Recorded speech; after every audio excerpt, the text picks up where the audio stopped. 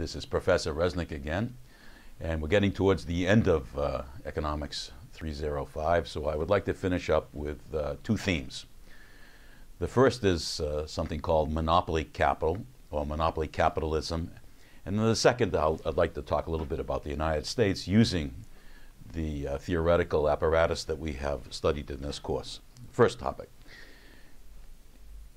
Marx talks about competitive capitalism producing its opposite, its antithesis, which is that of monopoly capitalism. So the very struggle over super profits that I presented to you and that Marx discusses, that competition within every single industry across the economy, can drive out of business a number of capitalists who just can't compete. That is, they can't raise their composition of capital as fast as the others, cannot drive down their average cost as fast as the others. And so they're literally driven out of business. They lose so much of their surplus value to the more successful capitalists that they die.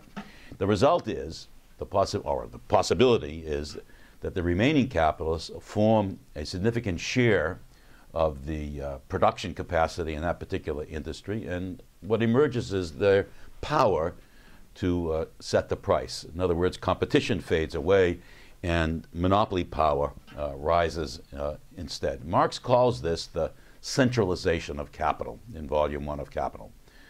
So what may emerge across capitalism in a variety of different industries is this fewer and fewer firms who are able to concentrate more and more production in their hands, and hence have the power now to raise the power to determine what is the price of the good that they're selling in the market. So I want to examine this centralization of capital in our two commodities, the consumer good industry, that is the means of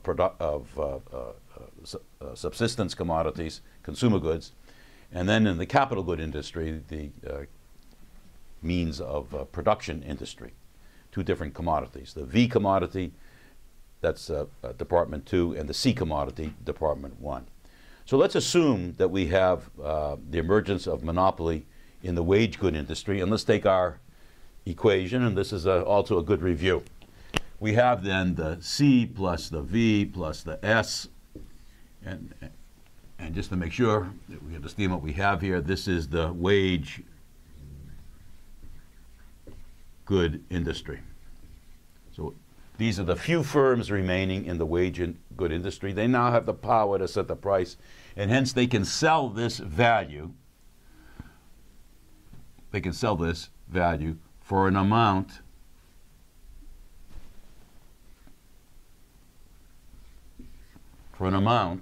a sales revenue, price times quantity, greater than the cost. And so they're in a favorable position because they have the power to set a price greater than the unit value, the exchange value per unit use value of the thing that's being produced here. Hence their total revenues exceeds the cost, and I'm including obviously in the cost the surplus. What this means geometrically is that here's the price, let's put in our supply and our demand. And this is the quantity for this, well, let me not use Q, let me use here.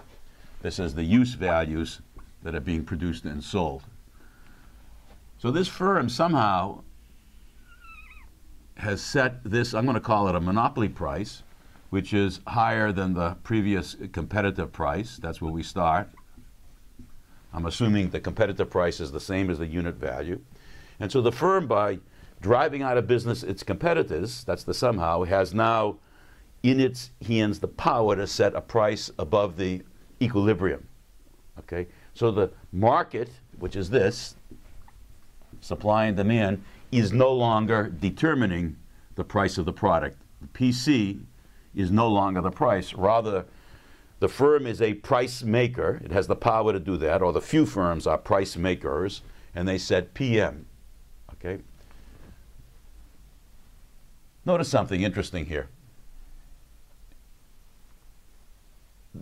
This firm, by setting this price, will sell this much, which is quite a bit of difference of what it was selling before. So this is the original, this is the new.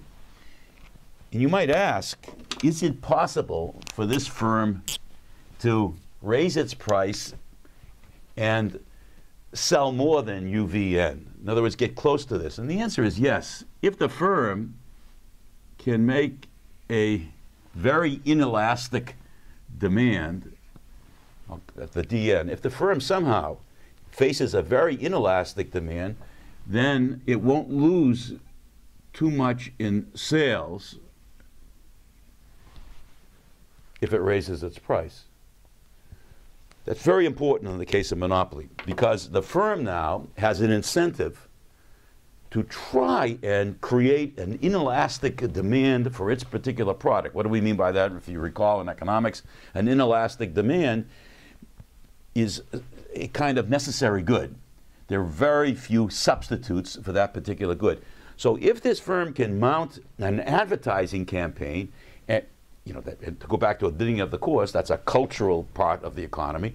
If it can mount an advertising campaign, produce a whole set of new theories to persuade individuals to buy this good, and there are no good substitutes for it, then it can raise its price and not lose, it'll lose a few, but not lose much sales. In other words, its total revenues will rise, it won't lose too much on the sales side if it can persuade individuals to purchase this particular good. So in this particular case, the monopoly price that it charges, and this is what it sells right over there, it won't lose too much sales, again, if it persuades individuals that this is a necessary good. So let's put it all together. The firm then, this is the socially necessary abstract labor time to produce the good. It sells it for a worth, a value greater than this, and then I'm going to add here precisely what that is. That's a non-class revenue. The non-class revenue is precisely the difference between the price of this particular product and its unit value of that particular product. That's the differential right here, the non-class revenue that the firm receives, okay, by being able to sell it for this particular product, a market price, a monopoly market price greater than the unit value. So it's really, this distance here times, that distance over there.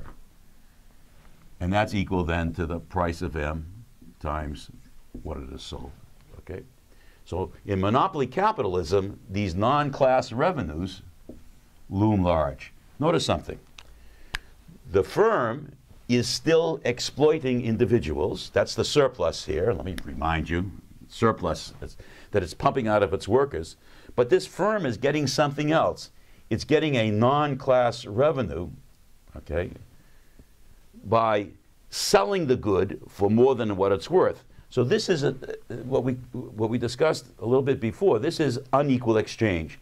So we're changing the assumption of Marx and enabling this firm to sell its commodities at a price higher than the unit values, thereby earning a non-class revenue.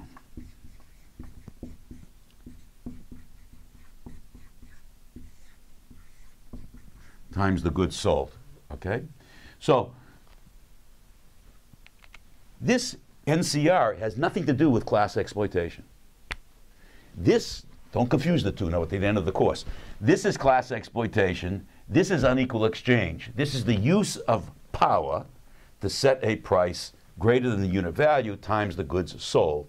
And if this is still large, okay, the NCR can loom very large. In this case, then, the rate of profit for the firm is the surplus. So let me call this the monopoly rate of profit, is the surplus plus this non-class revenue divided by C plus V, okay? And this can go up quite a bit if this is relatively important, okay? So that's the payoff for monopoly capitalism. Notice something else in this, okay? I want to come back to this point of advertising. Excuse me. Let's take this numerator here. The surplus value of this firm plus the non-class revenue, okay? That's, in a sense, its new gross profits, then will be equal to the subsumed class payments that it makes to secure the conditions of existence of the surplus value, just like we've been doing throughout the course. But we have something new, this NCR. And over here, you can add another expenditure, say advertising over there. And the advertising helps to secure the non-class revenue. And one could make an argument that the inequality goes in this direction. That is, it's true the firm incurs a new expenditure to help secure this, but these may be so large that it exceeds the expenditures necessary to secure and maintain the monopoly position to get the price higher than the unit value. So and the profit rate, takes off. Two other comments on this. You might say, well, monopolies are illegal. That's absolutely correct. What I have on the blackboard is not legal. There are, in the United States, there are laws in the book passed at the turn of the last century, after the 1900s, which say firms shall not have monopoly power, okay? Federal laws. And so what I have on the blackboard is not legal, but, of course, and again, to go back to the first part of the course, the firm will hire economists and lobbyists and lawyers to make an argument, if anybody raises this question, that they're not a monopoly, they're a competition, okay? And there's a fascinating and interesting example of the epistemology where the lawyer is going to try and persuade a judge and or jury, a lawyer representing this firm, that which is on the blackboard doesn't exist, rather it's a competitive firm. And on the other side, if it were the federal government that were prosecuting this, that this firm had violated the laws because it did have monopoly power, and the other lawyers representing the state would make an argument that it is a monopoly, and then you would have a struggle between these two different kinds of theorizations of whether or not there was monopoly present. So included in the Y would not only be advertising, but I probably shouldn't be all the legal, the fees for lawyers and lobbyists and so forth, and economists, arguing that the firm is not a monopolist, but rather it's a competitive firm. So here is a way of handling then, using our value and surplus value theory in the case of monopoly. Let me erase this and then ask, so what? What's the consequences of this? Besides the firm having a higher profit rate, so what? So let me do two things on this. And erase this from the board and examine that particular, I hope, interesting question. Consequences of monopoly power once again, in the consumer good industries. Okay? Well, first, the workers, the value of their labor power, they have a problem now. Because since this is consumer goods, they have to pay higher prices for all their goods. So the inequality for the workers goes this way. Assuming their wages don't change, that is the socially necessary abstract labor time to produce the goods to sustain the laborers, that doesn't change, then they would have to pay higher prices, assuming monopoly is in all the means of subsistence, okay? They would have to pay higher prices for the goods that they are demanding, that they want to maintain their standard of living.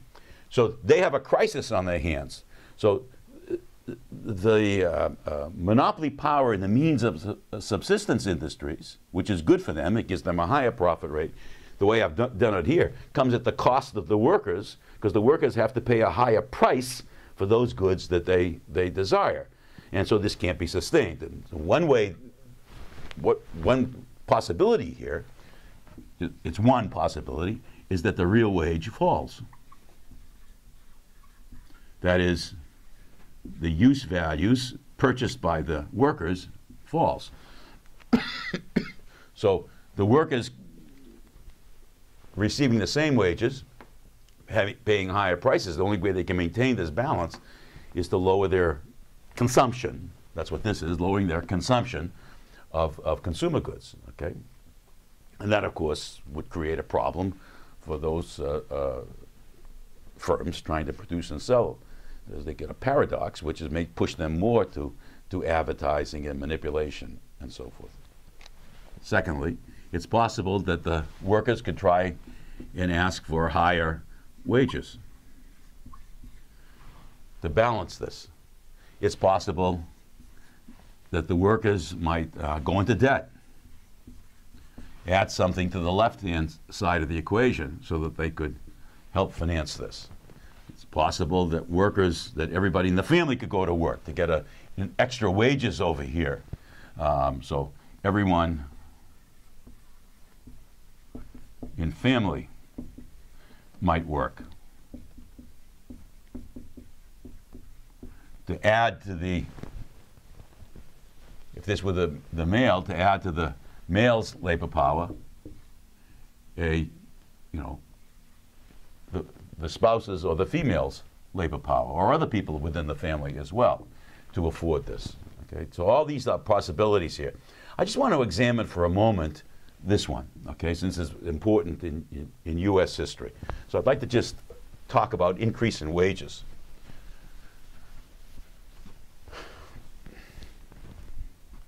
Suppose the workers had strong unions.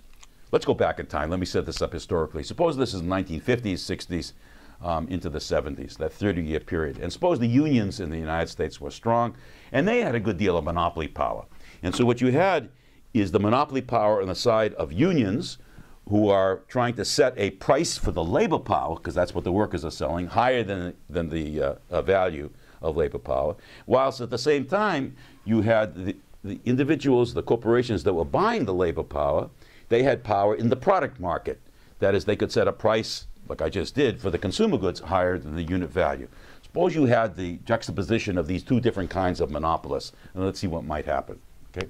So workers, let's start with the workers. Workers would try and get a price of labor power greater than the little v. Remember, that's the value per unit. Okay? Suppose they were successful. Suppose the workers were able to get a new subsumed class revenue from the capitalists in the means of production industry. Okay? So that would be the price of labor power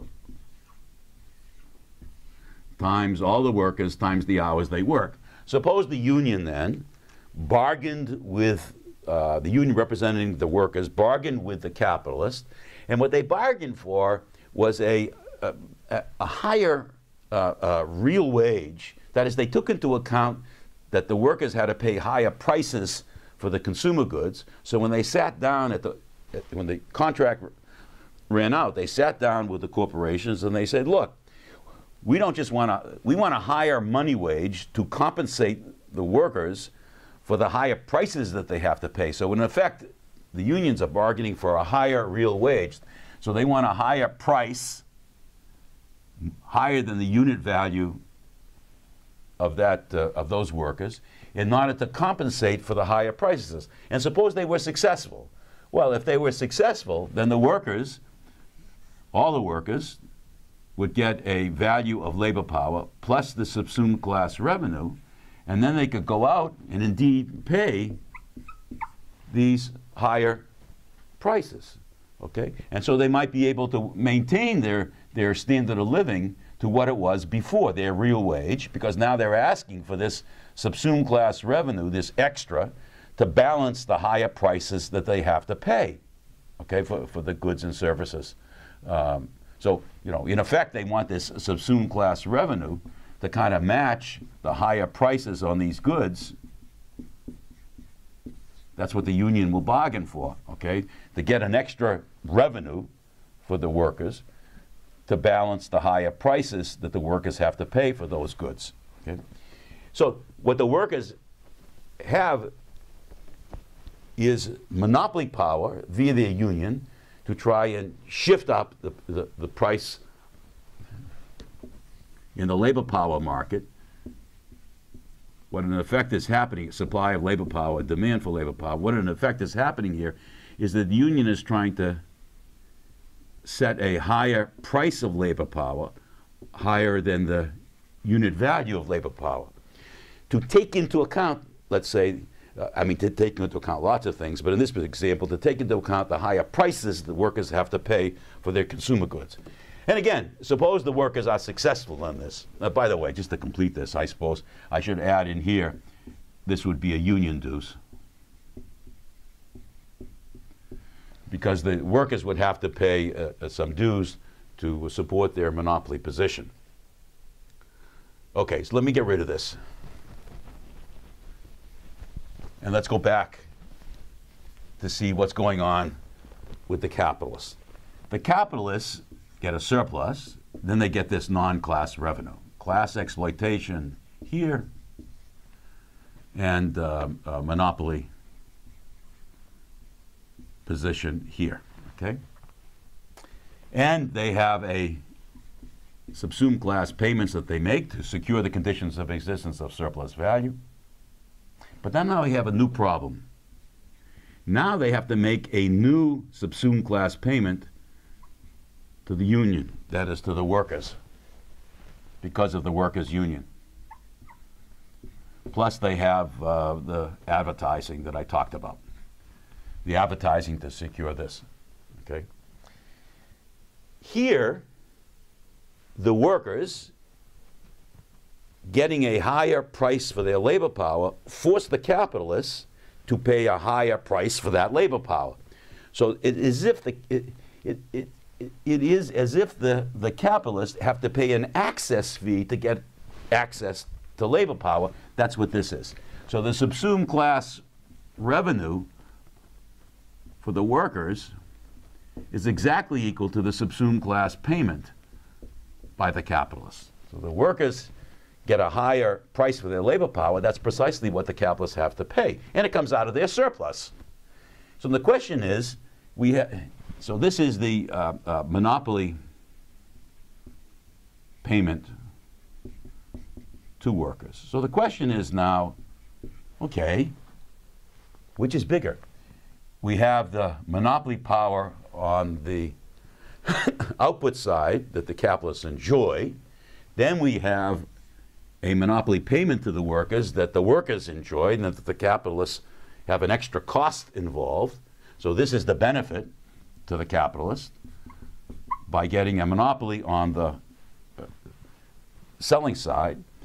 This is the cost to the capitalist by facing a monopoly on their input side. This is the, this is the cost to the capitalist of facing a monopoly on the input side. This is the benefit to the capitalist of having a monopoly on the output side on what they're selling. And the question is, which way does the inequality go?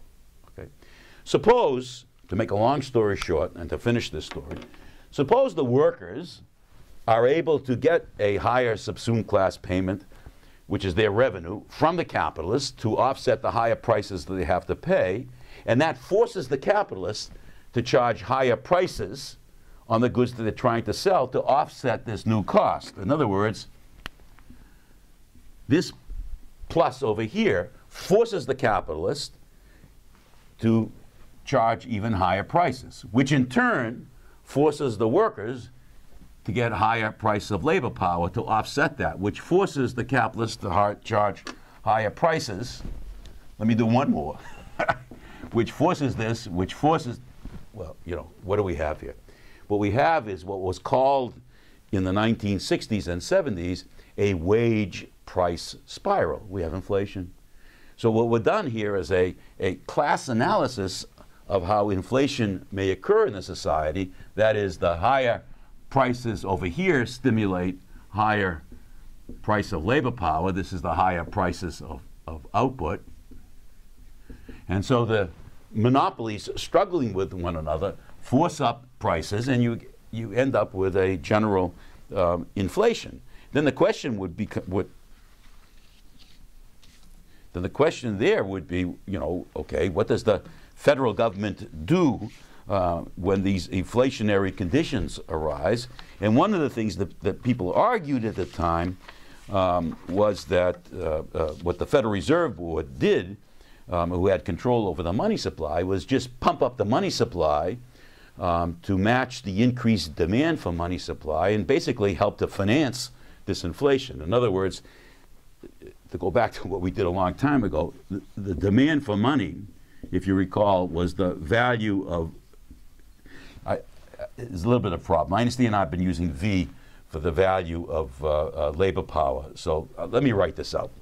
This is the value of goods and services in the economy. That's in labor times, okay? And if you recall, this was over the value of gold. But suppose we don't have gold, we just have the Fed controlling the money supply here. So it's a non-commodity money. It's just the Fed pumping up the money supply. So we have here dollars divided by hours. This is equal to the summation of market prices.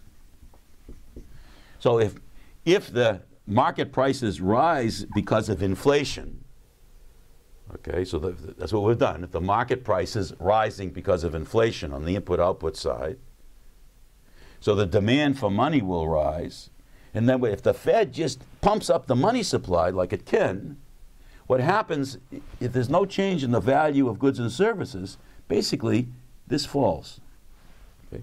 In effect, what's happened is I don't know how to, what words to use here, but the conversion factor between value and this non-commodity money changes because the hours remain the same, but by pumping up more money supply, the dollars per unit hours falls, and that's what the Fed has done. And that continued until a new, I can't remember his name, someone came along who said, no, this won't happen, and did reduce the money supply, raised interest rates, and basically caused the recession to squeeze out the inflation in the economy. That may have been under President Reagan. I don't recollect. Okay, so that's this analysis over here. Okay, the next question, which is also interesting, I think, is what happens if there's monopoly in the capital good industry? Okay, the Department 1 industry. So let me erase this, and suppose we had monopoly in this other industry. I don't have to do this in such detail. I think you can get the idea. Here we have a few capitalists who, again, because of competition or other reasons, gain monopoly power in a capital good industry, and they're able to charge a price higher than the unit value. So once again, we have the C plus B plus S, except now it's in a capital good industry. So this is a C good industry. The previous one was a V good industry. And they can sell their product for a price, a monopoly price,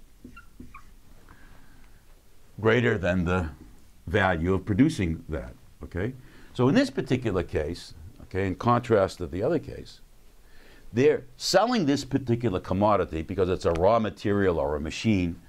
They're selling it to other capitalists. And hence those other capitalists have a surplus by definition. And so they take a cut. These are now the buying capitalists. They take a cut of the surplus, and they, in effect, make a new subsumed class payment to these sellers of a monopoly capital commodity. Let me take the case of oil. If the capitalists in the oil industry, very important raw material, if they get a monopoly, they can sell that particular very important raw material, energy, to other capitalists who now have to make a new subsumed class payment to the monopolized commodity. So in this particular case, if this was the oil, the few capitalists left in the oil industry, they would be selling their particular product to other capitalists, and they would be then getting a subsumed class revenue. Okay. So this would be the monopolists in this industry.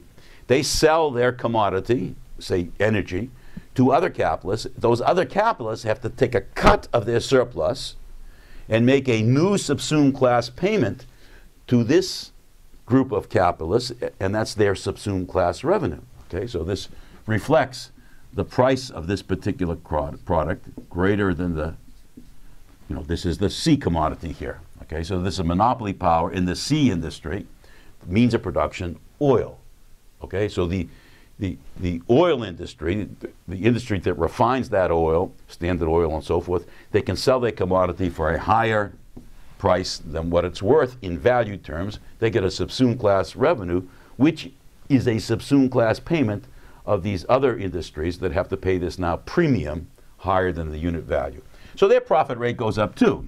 As you can see, their profit rate now becomes the surplus plus this subsumed class revenue in this monopoly.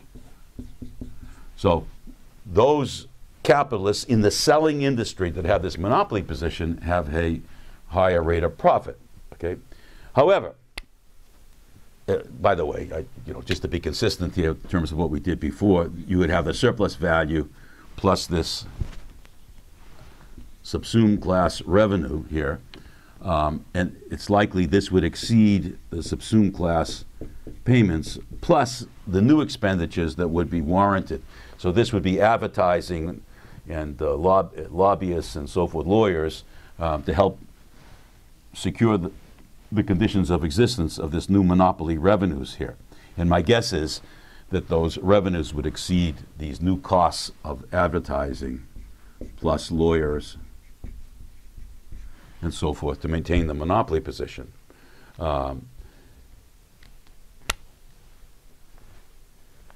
We might ask now the consequences of this, okay? Well, here, let's see, I'll erase this and I'll put it below it.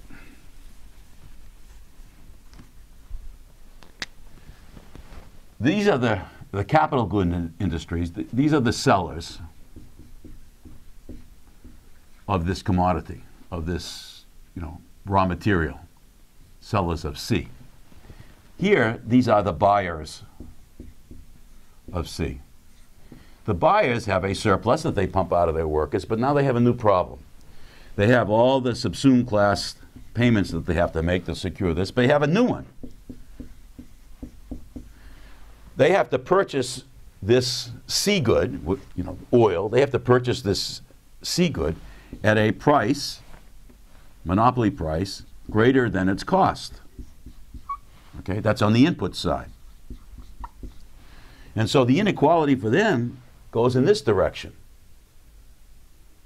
So we have an interesting problem here. For the sellers, they get a surplus value plus a subsumed class revenue greater than the expenditures to secure it plus their X, whereas they benefit from monopoly, whereas the buyers are hurt by the monopoly position. And so you might ask, okay, since we have the juxtaposition of two different kinds of capitalists here. Those capitalists that have a monopoly position by selling a raw material or a machine good at a price higher than the unit value, and those that have to pay. Which inequality outweighs? If this one outweighs this one, then the benefit here would exceed the cost, and the economy could expand because these capitalists might use this to expand subsumed class payments. If that is not the case, if this inequality is very strong, then you might have a contraction across the U.S. economy because these monopolists have this kind of monopoly position. And this gets very interesting and complicated. For example, you might ask, what do capitalists do with these monopoly revenues? That is, if I just add back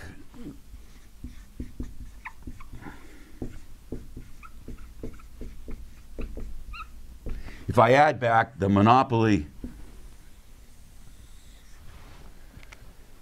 in the consumer good industry that we started with, and now we have monopoly in the capital good industry, and if the inequalities are going in this way, then you can ask, okay, what do the capitalists do with these extra revenues? And that's very, very interesting and controversial.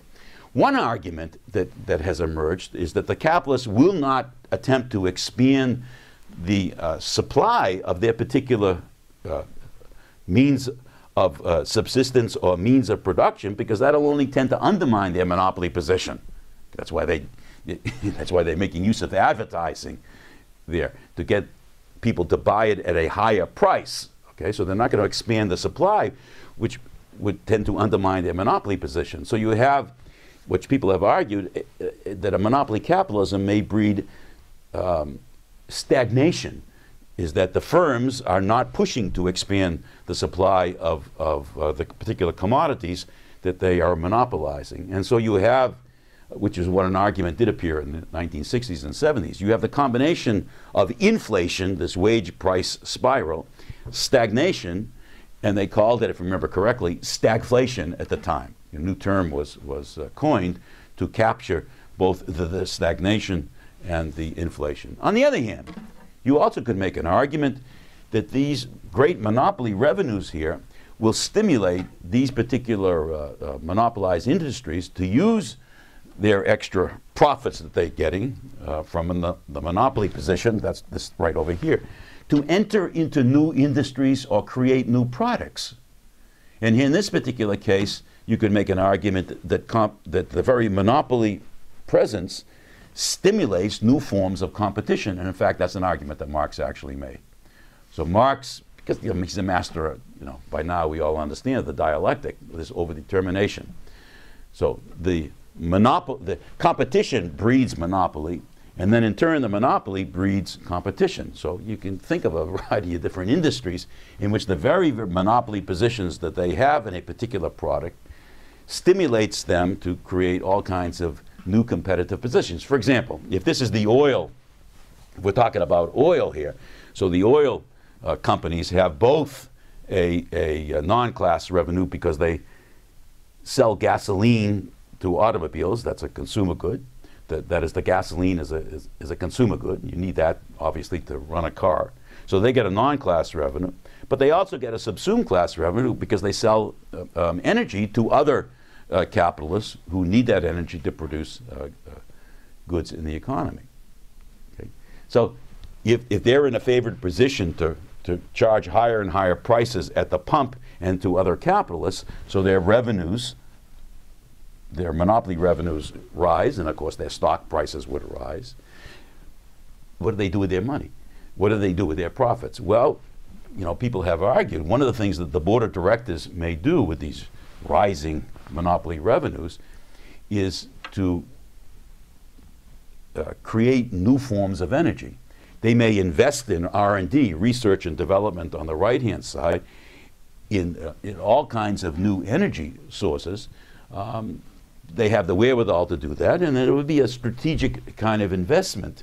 And if some of them pay off in new forms of energy, they will be producing new forms of commodities, and hence will be able to make surplus value in those in the future. But you can run that kind of argument for a variety of different kinds of capitalists that would develop new kinds of strategies to produce new kinds of commodities in a variety of different industries.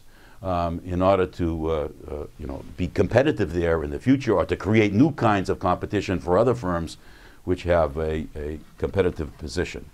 The last thing I would like to do, and then I'm going to stop on this, is just to take the example, because it's so important today, of oil, and run with that, because it's an interesting example in which I can kind of summarize everything that we've done on this question of monopoly.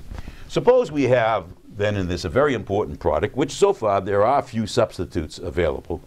In this case of oil, we have in a variety of different countries, let's take, say, OPEC, we have in these oil-producing countries state enterprises. That is, the state sets up an enterprise to pump oil out of the ground.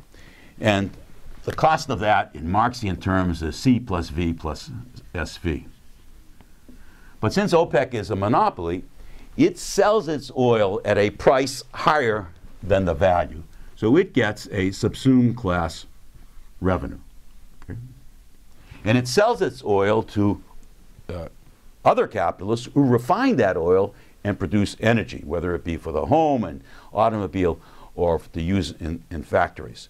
So OPEC sells the oil at a price, this is a C good, greater than the unit value. So this is the oil producing capitalists. Literally pumping the oil out of the ground, barrels of oil. This is the cost, the total value of those oils. This is the subsumed class revenue that they can get, because the countries, you know, go to Geneva or wherever they go, they sit around a table, and the oil ministers decide a higher price for the oil greater than the unit value, and then they allocate how many barrels of oil the respective countries can produce. So they can then sell their oil. And it's a fairly inelastic demand because there's no really good substitute for oil right now. That's what everybody is trying to do, is to find this substitute for oil, and that would include, as I just mentioned to you, the oil companies themselves. That is, the companies that refine this. So they get a nice subsumed class revenue. They sell the oil to oil refining capitalists around the world. Let me take the United States. Let me focus on the U.S. So we have, in the case of the United States, we have capitalists who purchase barrels of oil and then refine it. You know, for those of you who are familiar with this, between New York City and Philadelphia, we have a variety of companies there along the New Jersey Turnpike on the East Coast that refine this oil. So that's not the only place, obviously, but that's one place that I'm familiar with. So these oil refining companies, they get a surplus value. They get the C plus V plus SV. They get a surplus value. Okay. But they also refine the oil. So this is the surplus they get in refining the oil. But they're able to sell this at the pump, at the gas pump, for a price higher than the unit value, and so they get a non-class revenue. And what this is, the monopoly position at the pump, at the gas pump, let me write the pump, for means of subsistence, for consumer goods. So here is the first thing we discussed. This is the non-class revenue they get by selling the good at a price higher than the unit value. But they also sell to other capitalists. So they also get a subsumed class revenue. Okay? And of course, they have the subsumed class payments to secure this in New Jersey, plus the Y, plus, if I hope I got the same right terms here, plus the X to secure these respective monopoly positions. This would be then, you know, advertising and lawyers here for these respective monopoly positions. And my guess is the inequality goes this way. Okay? So we have the oil producing countries.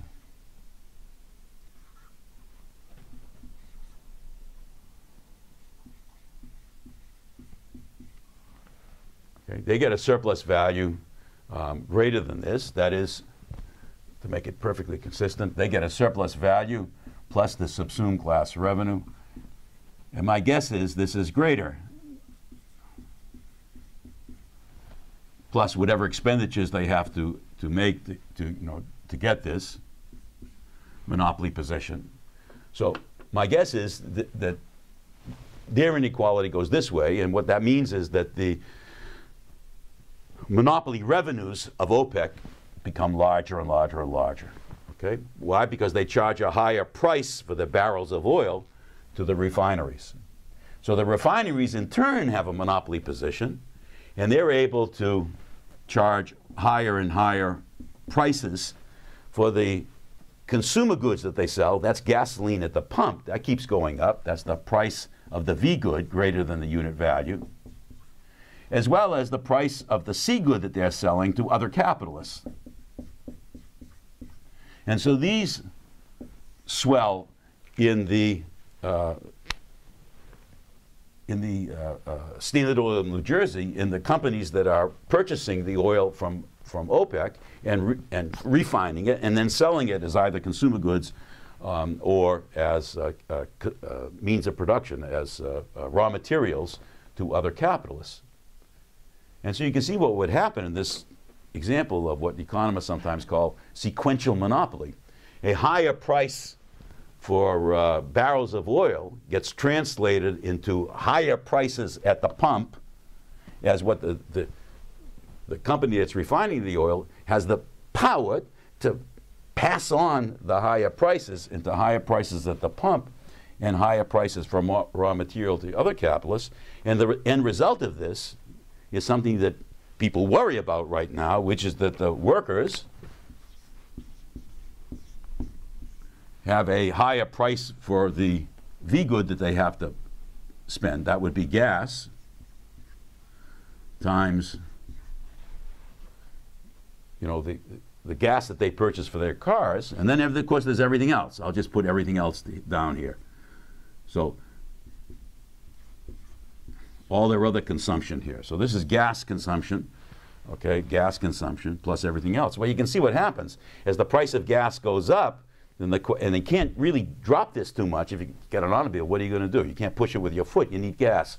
So this is a very inelastic demand, and as this goes up, people worry about cutting into other kinds of expenditures. All these other consumptions would fall, and that may hurt the recovery. By the same logic, for the other capitalists, they now have to pay. These are now the buying capitalists. They now have to pay a higher and higher price for energy. So that's the C good that they're buying over here. And if that keeps going up, then these may fall, okay? So on the consumer side, we get a drop in consumption. Over here, we get a drop in these expenditures. If one of these is delta C plus delta V, if that falls, then you have, as a result of a higher, put it all together, a higher price for the barrels of oil set by cartel, higher costs to the oil refinery companies, so they have to pay a higher cost. Let me get that in here explicitly. For the raw material oil. So that goes up. This gets, because they're paying a higher price. The increase here is a result of these oil companies paying a higher subsumed class payment. That's where this extra revenue comes. But then the oil companies offset their higher cost to OPEC by charging higher prices for gasoline and for raw materials. And so their revenues can swell above and beyond what they're paying to OPEC. But the end result of this on the U.S. economy is a terrible, if you want to think of it that way, tax on workers and tax on other industrial capitalists, and that could lead to a recession. So that's how we might make use of this kind of surplus or value and surplus value analysis to understand something which is going on in the U.S. economy right at the present. And I shall stop with that.